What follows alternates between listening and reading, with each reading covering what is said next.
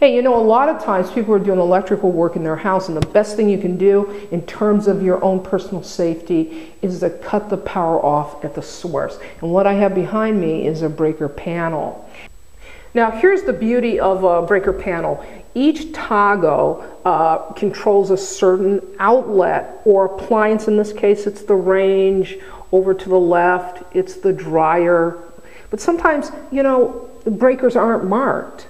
And so you might have to go through each breaker individually to find out which breaker toggle, because that's what it is, it's like a light switch toggle, controls which appliance or outlet or light. And if you're in doubt in any way, just cut it off at the main. It'll be marked. The main will be marked, and just shut it off.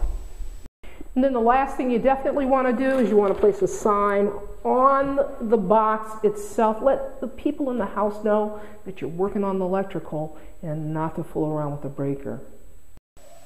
This is Leah saying, you can do this. See you next time.